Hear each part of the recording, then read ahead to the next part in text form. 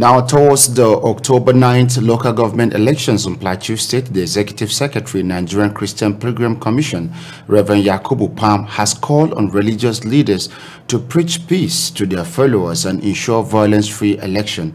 Reverend Yakubu Pam, while thanking the religious leaders for their prayers and support towards the cause of peace in Plateau State, says peace is the only alternative towards growth and development.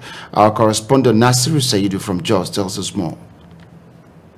Ahead of the October 9th local government elections in Plateau State, the Executive Secretary, Nigerian Christian Pilgrim Commission, Reverend Yakubu Pam, has paid a courtesy call to Christian leaders in Jos, the Plateau State capital. From the office of Cooking President, the Archbishop of Jos, the ECWA President and Chairman Pentecostal Fellowship of Nigeria, Plateau State Chapter, Reverend Yakubu Pam asked the preachers to preach peace.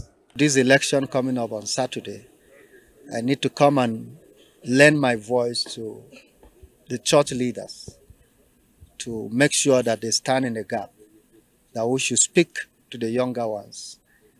Once election comes like this, there are various interests. And some interests, if they are not met, the history is down on Plateau that people are born to react. And reacting may go to destroying places and properties. So it is on that note that I came round home. The church leaders commend Reverend Pam for representing the body of Christ by being a man of peace at the state and the national level. You are doing us proud, and we encourage you to keep that up. Most importantly, to remember that you are representing the Lord Jesus there. Yes. Thank you very much for this going round. I think it will do some dots to some places. We calm some people's mind. And we know that being the man of peace that you are, what you are doing is far beyond your job description as the ES of NCPC. You are not just a man of peace, you are a man of peace, and you show it that you are a man of peace. You do not just speak peace, you work for peace.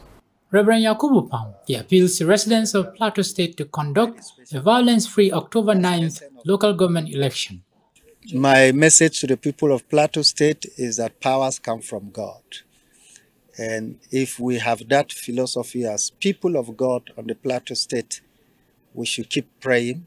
Whoever emerges, we should give that person a welcoming hand and work with the person.